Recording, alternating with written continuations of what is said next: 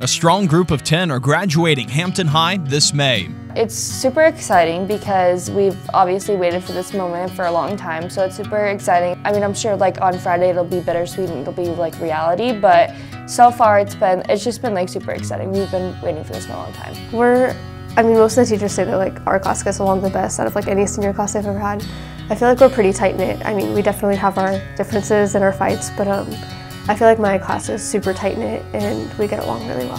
Hampton, located between Aurora and York, helps provide that small town feel. Hampton's like a small family. It's a very like tight-knit group. No matter like what grade people are in, you're constantly with different people and you're bonding with different grades. And with like activities and sports, it's the same thing. You create a family with every different activity, and Hampton does a really good job about monitoring like students and their success and like asking you like, what do we need to do for you to help you be successful and to see you succeed. And it's been a really good experience coming from like a bigger school to a smaller school where everybody's there to support you and walk you every step of the way.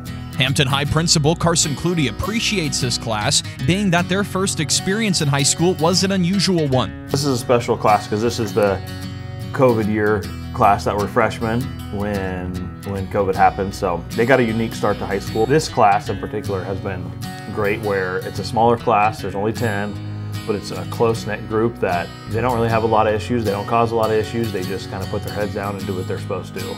As a final piece of advice, Kennedy offers words of wisdom for a current junior and what they should ponder this next year. Work hard because it's worth it, and I mean, overall you want to graduate. You know, some of it seems really hard and things that you definitely don't want to do, but it's all worth it. Congrats to the Hampton High senior class of 2023.